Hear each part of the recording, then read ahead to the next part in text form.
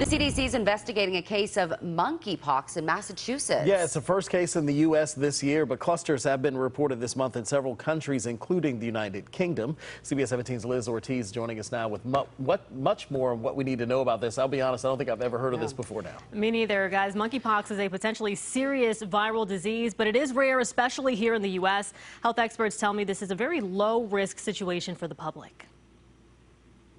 The CDC and Massachusetts Health Department investigating a single case of monkeypox in a man who recently traveled to Canada.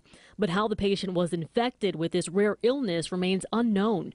Dr. Cameron Wolfe is an infectious disease physician with Duke Health. We don't typically see monkeypox. This is an unusual infection for the United States.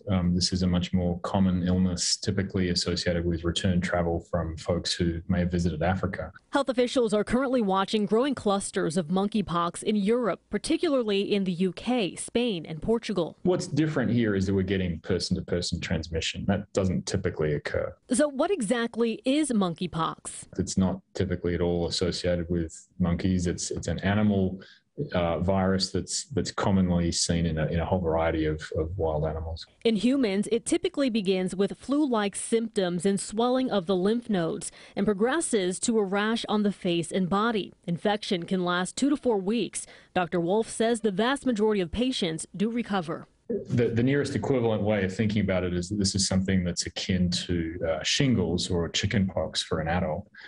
So it certainly causes lots of skin lesions, and the skin lesions can be infectious to people who are in immediate sort of close contact to those lesions. Dr. Wolfe encourages people not to worry about monkeypox, but just be aware. I think what needs to be said is that this is one case in an entire country, and that remains incredibly rare.